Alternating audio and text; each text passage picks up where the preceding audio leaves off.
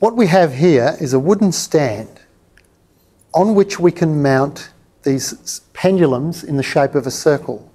We have 4 pendulums. They're all made from a circle of the same radius, but they are different lengths of arc.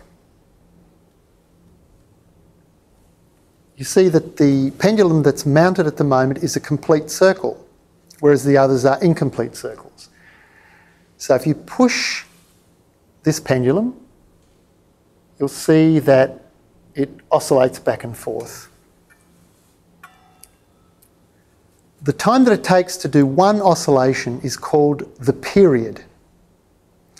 Now let's compare the period of 2 of these pendulums.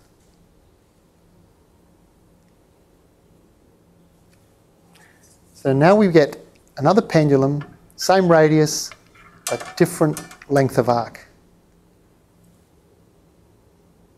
We swing them together.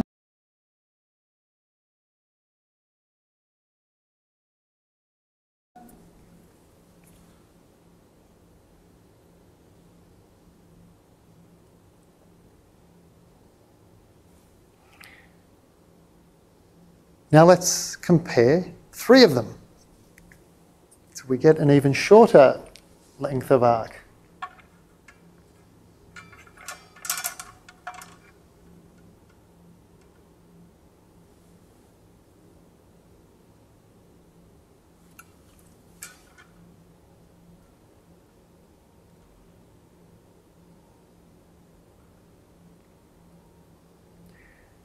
Now, what do you think would happen if we swung the very, very short pendulum?